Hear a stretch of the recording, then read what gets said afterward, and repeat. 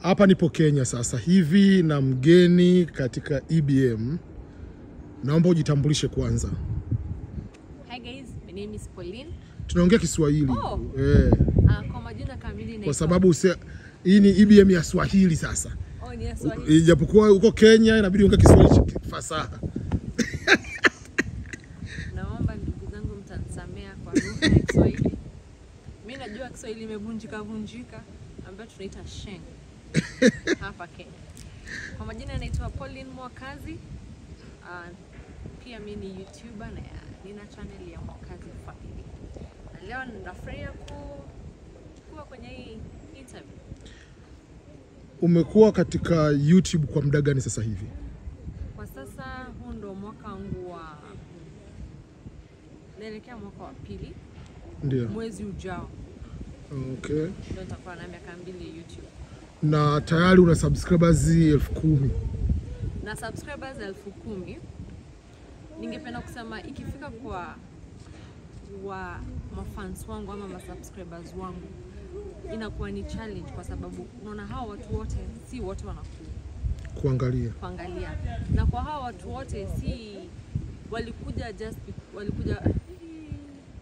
Bibia amebukata hivi. Wewe endelea wewe. Utakata? Wewe endelea. Itaendelea hivi.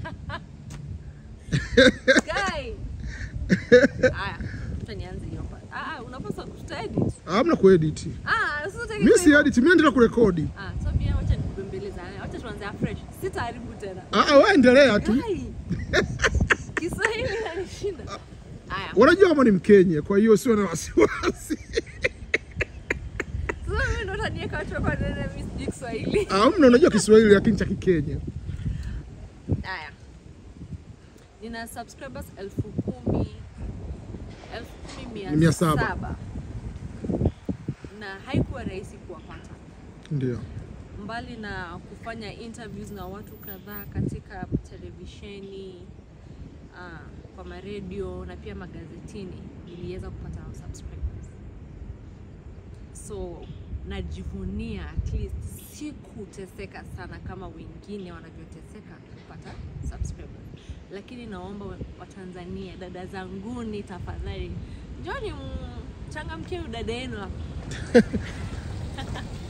Na katika channel yako huwa unafanya video za namna gani? Okay.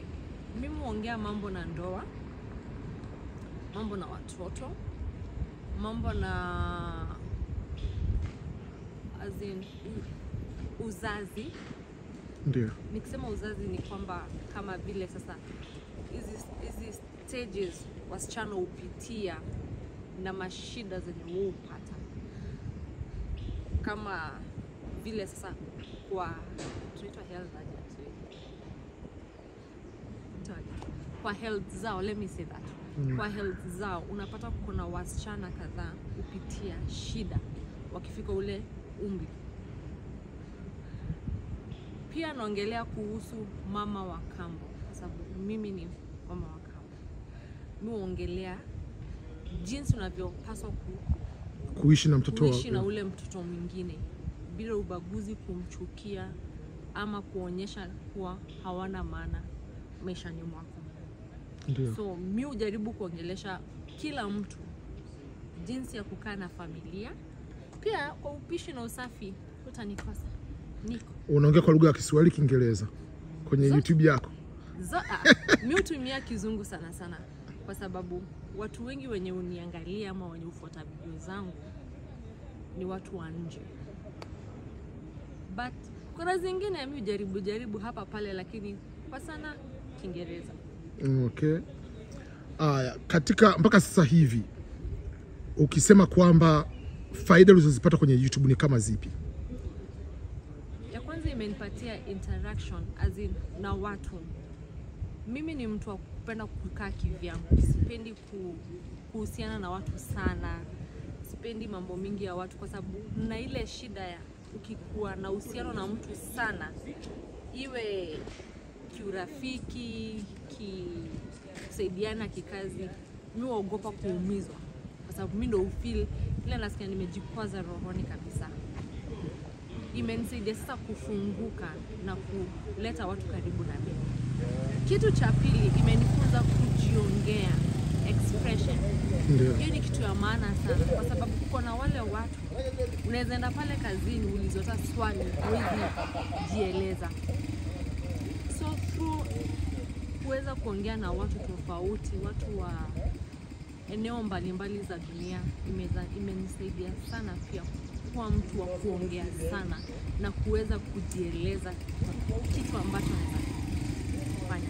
Kitu kingine imenisaidia sana ni kujua kuwa hii dunia tuna vitu tofauti tofauti. Kama vile naweza sema nikikuja sasa kama tuseme Amerika, najua tabia za hawa watu vile napaswa kuishi na wao. Nikija pale Tanzania pia najua culture wa Tanzania, najua napaswa kuishi hivi na wao. Najua zile nini? Zile rules zile nchi venye unapaswa kufanya. So kuna mila na utamaduni za kila mahali uenda nchini Kenya. Si Kenya peke yake. Na dola je? Ikikuja kwa dola nazo. Kwa sasa tunaweza sema kila kitu imekuwa ghali kwa sababu dola imepanda hapa Kenya. So vitu vimekuwa bei ghali. Watu hawezi pata ama kuafford vitu vile walikuwa wanaweza kupata kitambo. Kwa sasa biashara sasa hivi ukienda kununua kitu kibiashara unasikia mtu analalamika, sasa hivi siwezi nunua, sasa hivi siwezi kupa na bei fulani, uchumi pia imepanda. So tunahangaika, lakini tomba hivi karibuni at least shilingi ya Kenya inaweza pata maana baada ya hasa kuingia madarakani. Yeah. Tuna president mpya, tuna rais mpya. So tuwajua mambo yanaenda kuwa sambamba. Mimi na wewe tumejuanaje? Mimi nimekujua, kwanza nilikujua kupitia bwanangu. Alikuwa anapenda sana kufuata live streams za pale YouTube kwa channel ya EBM Scholars. Ndio. Ulikuwa unafanya videos, na kabla ya videos za kwenda jinsi ya green card kwenda pale Amerika, kuna videos ulikuwa unafanyaga sana. So nilikuwa nasikia ukiongea sana, nauliza huyu mtu hachoki, yongea tu, yongea. Alafu kitu ya pili nilimuuliza, huyu mtu anajua anasema nini? Kwa sababu anaongea, hashtuki, inaonekana ako na ile confidence chenye anasema ni kitu cha ukweli. Ndio. Sasa nilitamani kujua huyu mtu pia mimi niongee kama vile unaongea. Sasa hiyo ndio ilinivutia kukujua, na sasa hiyo uhusiano ya wewe na bwanangu sasa pia mimi nikajipata niko ndani. Nikakujua, na sasa kila mtu sasa hata nikipata watu wakiniuliza hizo maswali za green card na nini, mimi huambia the best person anaangalia video zake. Na sasa hivi nipo Kenya. Na sasa uko hapa Kenya na mimi. Wewe ndio mwenyeji wangu pamoja na Mwakazi. Tunafurahia sana kuhost hapa. Naomba tuongeze siku zingine 2-3. At least kajuana zaidi kifamilia, na pia maybe unaweza tuhurumia ukatubeba.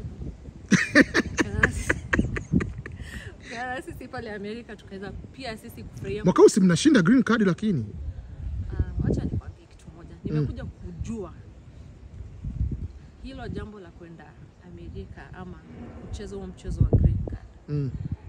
Ni tunaitanga, yani ni weza pata weza kosa. Lakini na imani. Mwaka huu na feeling kati yako either wote wawili au mmoja, wewe au Mwakazi mmoja zimapate.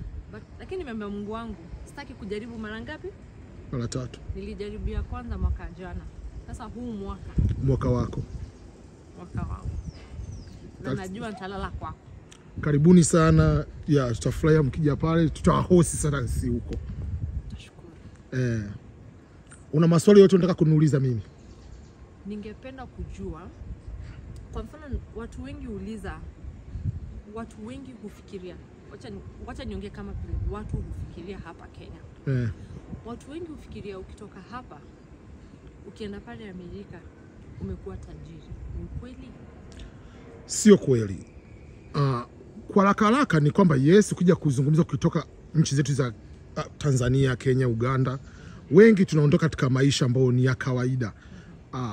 mshahara ni wa kawaida wa dola 500 ndio mambo mazuri kiafrika sehemu nyingi. Ukifika kule kazi za kawaida kupata dola 2000, 3000, 4000, 3000 ni kitu cha kawaida. Kwa haraka tuseme kama umeshinda green card lottery. Kwa unaweza kufanya kazi kupata dola 3000, 4000. Inaonekana ni kwamba ni hela moja kubwa kutokana na ile ulikuwa unapokea mwanzo.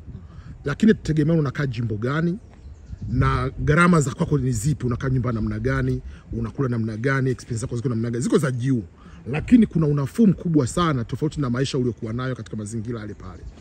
Sasa sio kwamba ni guarantee utakuwa na maisha ya kitajiri, ila ni kwamba hela unaipata pale itakidhi mahitaji yako yote, ambapo basic life ya Marekani maisha yake ni maisha ya kitajiri kipindi fulani, kwa sababu nyumba unayokaa ya kawaida, lakini ukiangalia maisha yako ni kubwa, internet ni nzuri, unalipa dola 40, dola 30, dola 50. Kwa kuna baadhi ya standard imewekwa pale ambapo kama ni maskini bado unakuwa na maisha mazuri. Kwa mfano, sasa hivi tunazungumzia iPhone 14 imetoka. Kule hapa ni gharama kubwa, lazima ulipe yote cash. Kule unachukua unalipa katika bili yako ya simu, unalipa hela kidogo tu. Unakuwa kila mwisho wa mwezi unaongeza bado $10 katika bili yako kwa muda wa miaka 2. Kwa huone ile machungu makubwa. Kwa kule sio iPhone 14, iPhone 13 hizi sio kwamba ni fashion, no. Is a need, unataka kuwa nayo, unakuwa nayo. Kwa kuna baadhi ya standard ya maisha imeshawekwa kwamba ni vitu vya kawaida.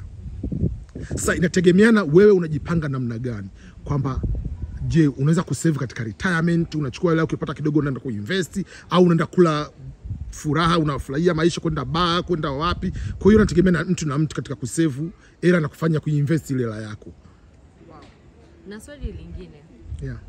Na hili swali linauliza kama sisi wa Afrika, kwa sababu Afrika tuna hii tabia ya mmoja wenu ametoka, mmoja wa familia yenu, dadako ama ndugu ameenda pale Amerika.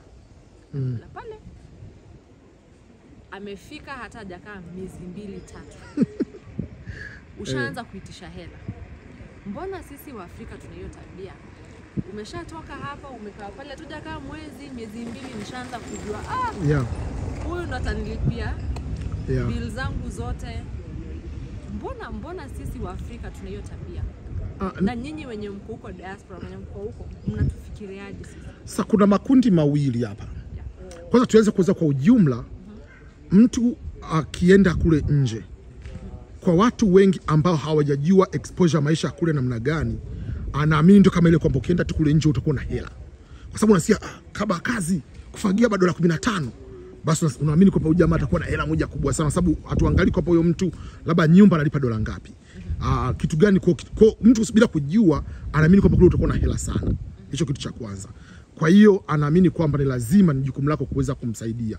Na utamaduni wa Kiafrika kwamba hata kama hapa Afrika mtu ukitoka kijijini ukija mjini, wanajua mjini utakuwa na maisha mazuri, inabidi usaidie kijijini kwenu.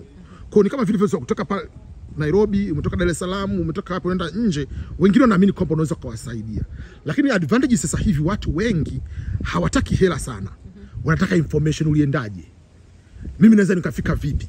Kama ulipata shule, ulipata scholarship, ulipataje scholarship?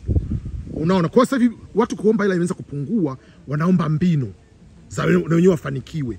Hawataki samaki, wanataka mbinu za uvuvi wa samaki. Ambacho kitu ambacho mimi nafurahia kuona yeye mabadiliko yamebadilika. Hicho ni kitu kizuri sana. Lakini kitu kingine ni kwamba na watu wa kule ambao tunaenda kule, na sisi tumegawanyika makundi mawili. Kuna watu wengine tukifika kule hatutaki kuwasiliana na watu walioko Afrika. Tuna imani kwamba watu wanataka kutuomba hela. Kumbe mtu anaweza akakutafuta, lengo lake sio hela. Lengo lake ni information. Bwana, wewe uliendaje huko nchi ulioenda? Anataka tu information, lakini mtu anaweza kujiona kwamba huyu mtu ananitafuta mimi kwa sababu bado yuko nje na anataka hela. Lakini kuna watu wengine wakishafika kule nje wanataka kuwanyanyasa kisaikolojia na kuwatambia waliobaki huko. Ndio kwa mfano kwamba unaanza kuwadharau watu, kuona kwamba wewe kuishi New York kwamba maisha yako ni bora kuliko mtu wa huko. Kuna watu wengi tuko kule nje, lakini maisha yetu tunateseka kuliko maisha ya mtu wa Afrika. Sasa sio watu tuliko nje kwa tuna maisha mazuri, wengine tunateseka kisaikolojia, kifedha na mambo mengineyo. Ila tu ni kwamba ili kujionyesha kama sisi tuna maisha mazuri, tunatumia defensive mechanism kuwanyanyasa watu wengine kisaikolojia. Kwenye comment unakuta kwamba kuna backlash au kutukanana kati ya walioko nje na walioko huku, badala kuwa wote in a good way kwenda kusaidiana, kupeana hizo mbinu na kuweza kufanikiwa. Mimi ushauri wangu kwa watu wengi tunaokwenda nje, no matter what, usisahau tulipotoka. Na sio kila mtu aliyoko Afrika hajaenda nje kwamba anatamani kwenda kule nje. Kuna mtu mwingine anaenjoy maisha yake huku. Kikubwa ni kwamba respect mtu kama mtu, regardless huyo mtu kama anaishi Afrika au anaishi kijijini, anaishi mjini. Lakini kingine ni kwamba kama umefanikiwa, hakikisha kwamba kama ulitumia njia gani unaweza kashare hizo njia na wengine wanaotaka waweze kwenda. Na tuache ile tabia kwamba mtu anakuuliza bwana, hivi mimi nataka nije Marekani, huko maisha ni magumu sana, wewe baki huko. Sasa kama ni magumu sana, wewe mbona utoke urudi kwenu huko Kenya au urudi kwenu huko Tanzania? Kwa hiyo ni kwamba wewe mwambie mtu bwana, maisha ni magumu, lakini mbinu za kuweza kufanikiwa ni 1 2 3. Mimi nitumia hizi hapa. Ukitaka kuja fanya 1 2 3, hizo njia ndio zitumia mimi. Nadhani hiyo ndio kitu kizuri kuliko ni kuweza kumwambia mtu maisha ni magumu usije, inaonekana ni roho mbaya. Hapo mchoyo na ni mchoyo, yeah. Na swali lingine ningependa kukuuliza. Ndio. Kuna vile uweza toka Tanzania ama Kenya ukaenda pale Amerika. Ndio. Ukafikiria sasa nataka kujenga pale nyumbani. Ndio. Unataka kuanza ujenzi, unataka kufanya project 1 2, lakini sasa hapa inataka trust. Lazima uwe na trust na mtu. Kweli. Kiwewe ama kibinafsi ungefanya lipi? Kuweka hela zako pamoja wakati utarudi nyumbani ukuje ujitengenezee project zako, ama ungetaka kuaminia mtu afanye zile project? Ushauri mimi naweza nikampa mtu kama inawezekana, kama unaweza save yako ya kutosha, njoo mwenyewe uisimamie project yako 100% uisimamie. Tatizo ni kwamba sio kwa watu wote, ila imewatokea watu wengi sana wanatuma hela, mtu mwingine yuko anamchukulia, anatake advantage kwamba nyumba nimeshajenga na swimming pool, kumbe nyumba haipo. Na hiyo sio tu kwa sababu uko nje. Hata kama ukiwepo mjini, kuna watu wako mjini wana mashamba au mashamba ya maparachichi au wana mifugo kwa vijijini, unakuta kwamba yule mtu kule kijijini anasema bwana, mbuzi hajazaa au ni kwamba na ng'ombe amefariki, au kama na kuku hajatega mayai leo, kwa sababu hizi na hizi kumbe ametega mayai umeyauza. Kwa hizi trust issues ni kupata, ni wako watu wachache sana. Sio kwamba kila ndugu yako au kila rafiki yako ataweza utamuamini. Kama unamiana mtu vizuri, mnaweza mkafanya vizuri sawa, ila the best way kama unaweza, ili usipate disappointment kubwa, sababu umeshakusanya hela yako ya kutosha, njoo. Kama nichukue ni likizo, invest wewe mwenyewe, njoo usimamie biashara yako, au kama ni nyumba, kama ni kitu fulani, ukijenge mwenyewe kama unaweza. Hiyo mimi naushauri kwa asilimia kubwa sana, kulikoni kwenda kumpa mtu kawaida. Au kama vile unaweza kutafuta kampuni ambayo mnaandikishiana, tofauti unatuma hela, bwana nimetuma $100, $50, $500, hela inakuwa haina maandishi. Baadaye mtu kila ile hela huwezi kupeleka popote pale, hamkukubaliana kimaandishi. Watu wengi wamelizwa sana hiyo hapo, wanakuja kujutia hayo maisha yao baadaye. Kupata mtu ambaye una trust sasa hivi ni ngumu sana. Hapa ndani ya hizi nchi za Kiafrika, uko mjini unamtumia mtu kijijini au sehemu fulani kwenye shamba, unakuta kwamba amekuibia. Swali la mwisho. Ndio. Nataka kuuliza hivi, una marafiki wenye wanajua nikitumia EBM kiwewe sasa? Ndio. Si hawataki ile usaidizi ati nataka unisaidie mambo na green card, nieleze, unifundishe, niweze kujua natakikana kuwa na nini ama napaswa kuwa na nini. Mimi nataka ile, wewe ni ndugu yangu, na feel nina haki zote ya wewe kunipeleka pale kuishi na wewe ama kuishi maisha kama ya. Unaweza ambia mtu mwenye hizo fikra, ama mtu mwenye anajua mimi nikipata ile green card pale najua maisha yangu itakuwa mzuri kwa sababu nina ndugu pale, atanifanyia kila kitu, sasa maisha yangu itakuwa ile ya. Unaweza ambia mtu kama huyo mwenye fikra kama hizo, unaweza msaidia? Nianze na kwanza, hata kama una ndugu, mara mwisho umeona naye ndugu yako ni lini? Umekulia Afrika wote, umeenda Marekani, umeenda Uingereza, umeenda wapi, tayari yule mtu ana maisha tofauti, lifestyle ya kule ni tofauti. Mna grow apart in terms of thinking, in terms ya priorities za maisha. Kuna maisha yanabadilika. Kwa hiyo unaweza kutopa mtu yuko kule, yes, unaweza kama umefanikiwa umeenda kule, lakini mnaweza msiishi mji mmoja, mkamiji miji tofauti, mnaweza msionane hata miezi miwili. Hicho kitu cha kwanza. Kitu cha pili ni kwamba mtu ukipo nje ni ngumu sana kukuleta wewe hata kama ni ndugu yako, kwa sababu unakuta kwamba kila immigration njia kwenda kule ina masharti yake. Mimi siwezi kukubeba wewe kukuleta kule, na ndio watu tunaanza kulaumu, bwana mimi na ndugu yangu kwa fulani nataka anipeleke kule. Yule ndugu hana uwezo ule, ila wewe unakuwa una sifa tayari ambazo ulizonazo. Mimi nakusaidia tu ile kukupa tu mwanga. Kwa mfano, bwana mimi nakupa invitation letter, tayari wewe una vigezo vya kupata ile visa. Sio kwa sababu mtu ana invitation letter basi unapata. Hicho kitu cha kwanza. Mimi nakupa mbinu, bwana kuna shule fulani wanatoa scholarship, tayari una vigezo vya kupata scholarship. Kwa hiyo sio kwa mimi nakuleta, wewe tayari una sifa za kupata ile scholarship. Mimi nakutumia link. Kwa kitu cha kwanza, sisi tulioko huku Afrika inabidi tuwe tuna zile sifa ili mtu akule anakupa tu mwanga wa kuweza kufika kule.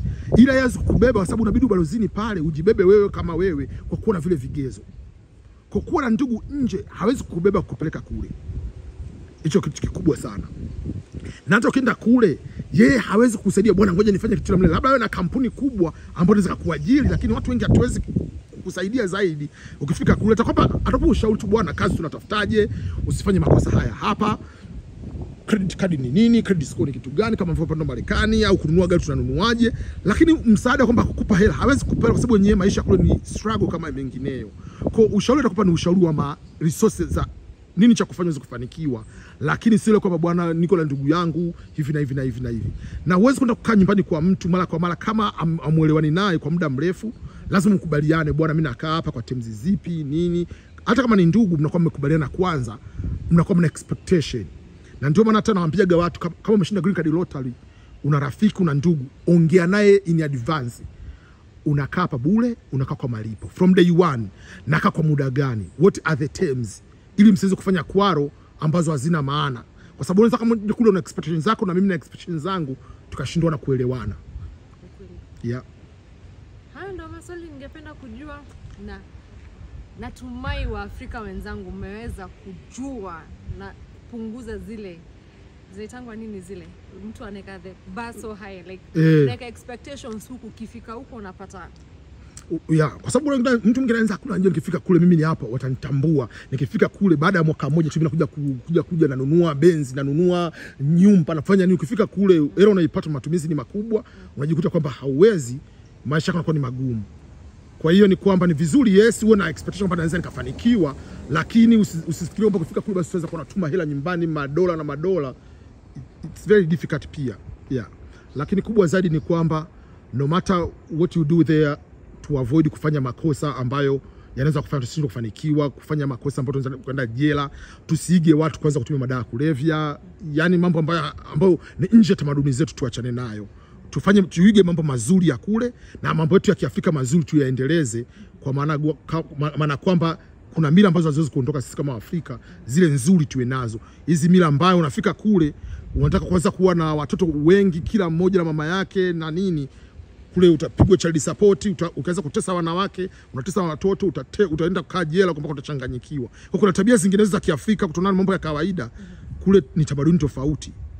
Au unafika kule unaanza kupiga mbwa, unapiga paka, utaozea jela. Na swali, hebu niulize swali. Kuna huyo mchezaji wa kandanda football mwenye aligonga paka. Mbona alichukuliwa hatua kali? Na hapa nyumbani hapa Afrika ni kitu cha kawaida. Ni kitu cha kawaida. Ndio hivyo, kwa sababu yule pale alivyompiga yule paka afu akarekodi. Kubainika ile pale maana yake adhabu yake ni kubwa mno. Kuna haki za wanyama. Na kwa watu wa kule paka, mbwa, kuna wengine wana insurance. Watu wengine anakuwa kama ameshazeeka, ndio ile ndio companion yake. Kwa ukifanya makosa namna ile pale adhabu yake ni kubwa mno. Kwa yule anaitwa Zuma, mchezaji wa kucheza Everton whatever, mchezaji wa timu ya Ufaransa, aliondolewa investment nyingi. Kuna mchezaji mwingine wa Marekani, yeah, kuna mchezaji mmoja wa Marekani alikuwa wale American football ile pale, alikuwa anapiganisha mbwa ambao mchezo ambao ukubaliki, akakamatwa, alienda jela sijui miaka mingapi kwa kosa mtu Michael Vick, na ni maarufu wake kwamba yule alipiganisha mbwa. Kwa kuna vitu vingine tunachukulia kupoa kule is a very serious. Yeah, kwa hiyo ndio maana kwa kuna tabia za sisi huku tunachukulia kama kawaida. Huko kawaida unaona unapita barabarani unadondosha piece of paper is normal. Unaweza ukapewa fine $1000 kisa umedondosha karatasi, umekula jojo, unatupa mtu littering, kesi za namna ile pale. Kwa kuna mambo mengine tunachukulia ni mambo ya kawaida, lakini kwa wenzetu sio mambo ya kawaida. Unakuta mtu anaenda kukojoa pembeni ya barabara, kesi kubwa sana kule. Kwa kuna makosa ambayo sisi tunachukulia au utamaduni tunaona vitu vya kawaida, kwa wenzetu sio. Kwa ndio maana inabidi tuvijue hivyo vitu mapema. And ignorance of the law is not the defense. Mimi kwa sijui bwana, no. Is your responsibility kujua hizo sheria mapema unapoenda katika hizo nchi za wenzetu. Ningependa kukuuliza swali kuhusu Kenya. Ndio. Kwa sasa hivi umetoka Tanzania. Ndio. Na sasa uko hapa Kenya. Ni nini kitu cha tofauti ungependa wa Kenya wabadilishe? Wakenya wabadilishe au ngoja kwanza moja, nataka kwanza moja, kuna Wakenya wabadilisha, kuna vitu ambavyo Watanzania waigi toka Kenya. Nianze na Tanzania, watu waigi kutoka Kenya. Kenyans are very aggressive into opportunities. Kwamba inapokuwa opportunity wa Kenya wako there. Yaani ni kwamba wanapambana kupata opportunities. Hicho ni kitu kikubwa mno kwa Kenya. Katika East Africans wa Kenya namba 1 kwenye hilo hapo. Mfano mimi watu wengine wakija kuniuliza maswali au akija kutafuta scholarship au nini, Mkenya anaweza kaniuliza swali, bwana mimi nimeshaandika essay yangu, naomba uniangalizie essay yangu nimekosea wapi.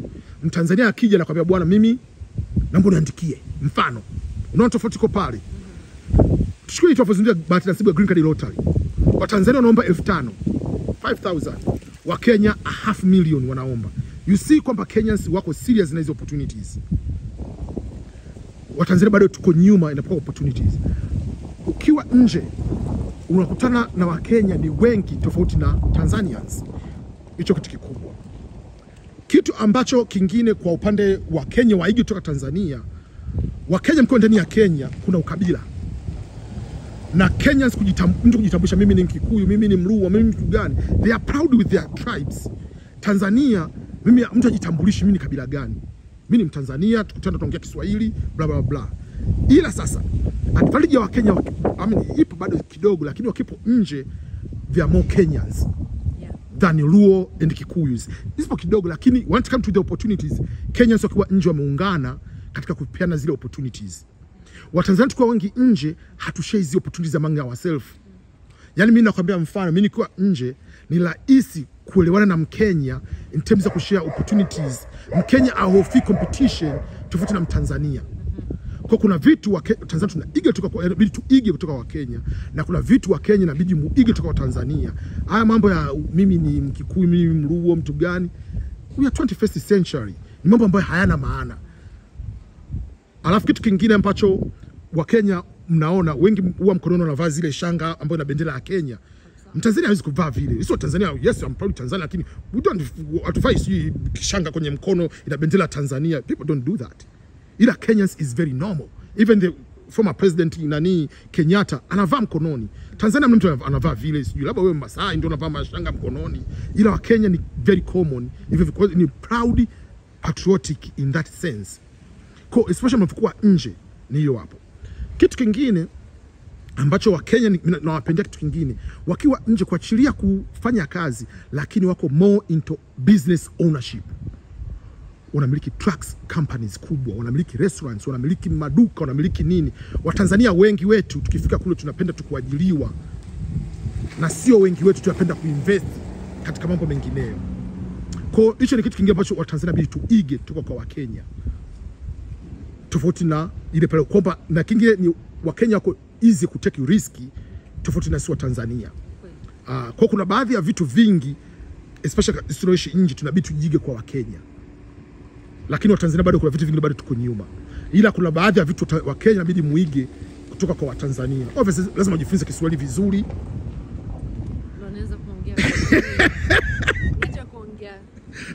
Ngoja nikuchekeshe kuhusu Kiswahili cha Kikenya. Kuna kipindi nilikuwepo kule Meru. Sasa nikawa nimeenda kuongea na grandmother mmoja.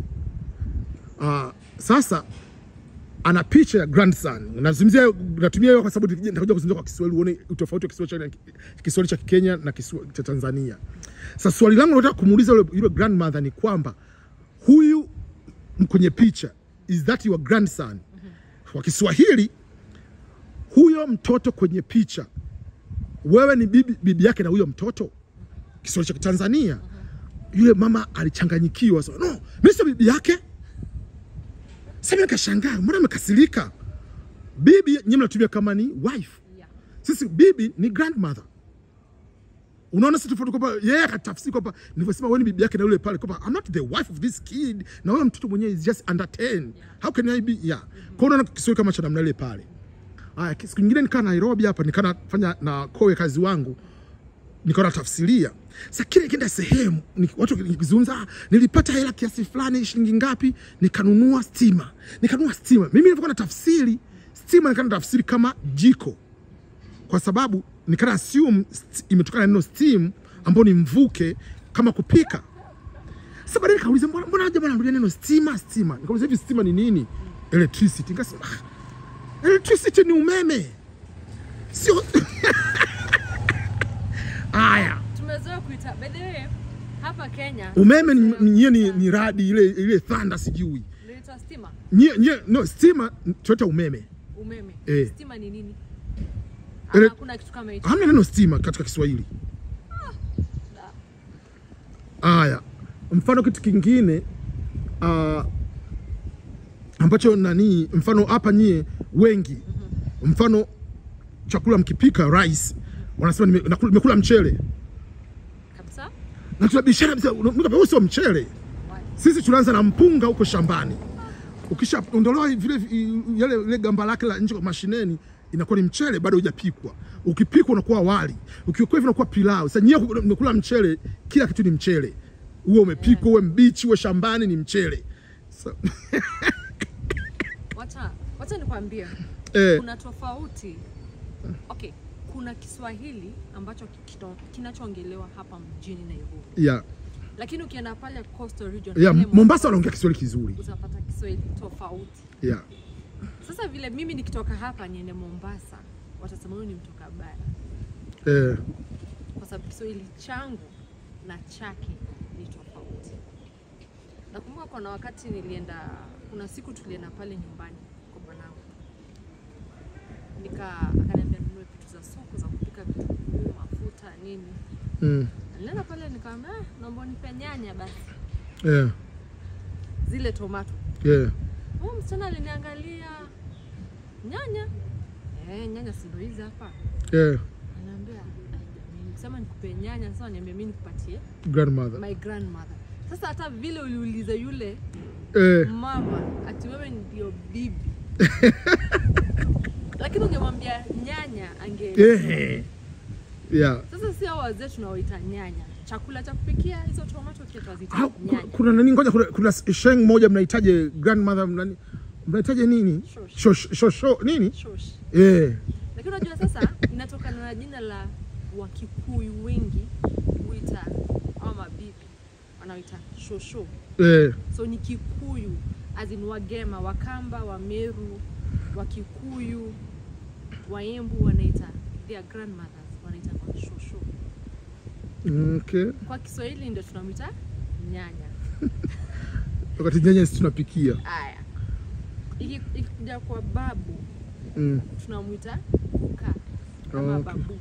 Sheng tunamwita babu. Lakini Kiswahili sasa inapaswa umwite sasa kibantu ya hapa tunamwita kuka. A lot of things. Hapa kuna utofauti wa mambo especially lugha. Unajua kitu moja wa Kenya hawapendi. Wakenya hawapendi kusoma Kiswahili sana.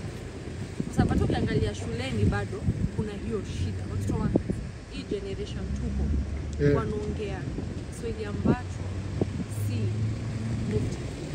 Naomba nikupe nini moja. Miezi iliyopita kuna kundi la vijana wa pale ghetto. Walitoka na Kiswahili chao. Sasa walikuwa wanataka kufunza wa Kenya ile ndio wakuwe famous. Unakuja na ile lugha, unasema unataka kujulikana, hii lugha ni mimi ndio nilitengeneza.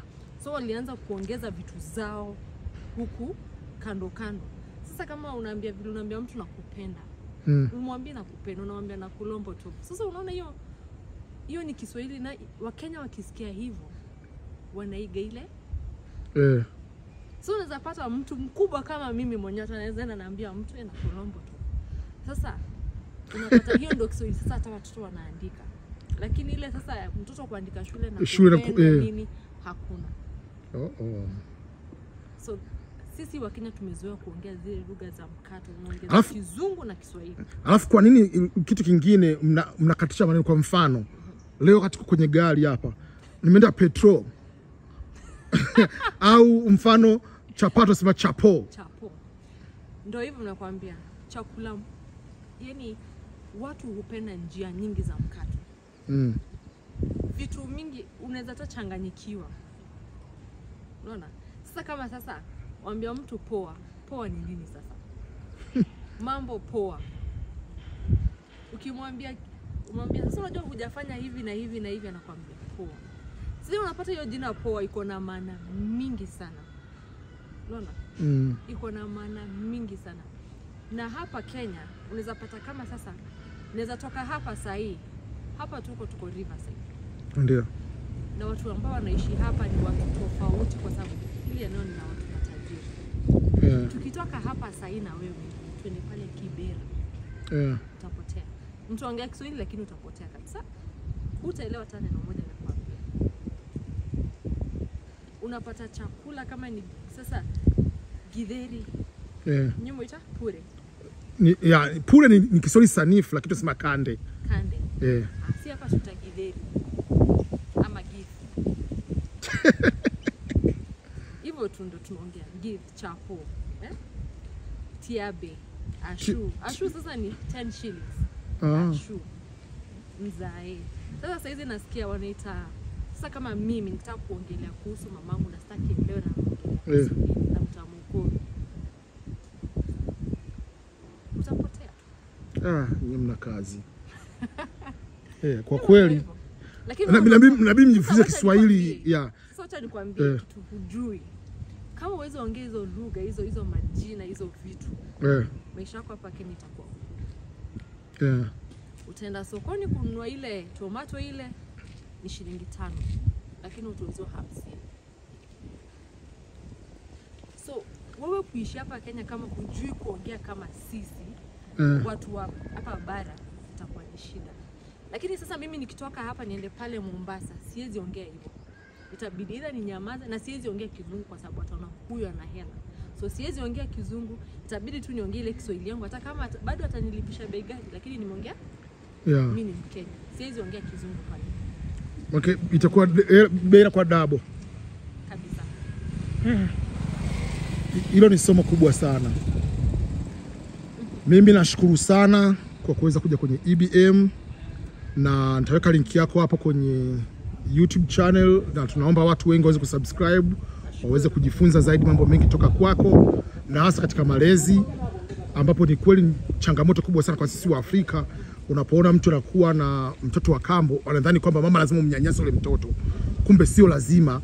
Kuna upendo na maisha mengine yanazidi kwenda. Kwa hiyo tunashukuru kuona kuna channel za namna ile pale ambazo zinatoa mafunzo mengi. Asante sana.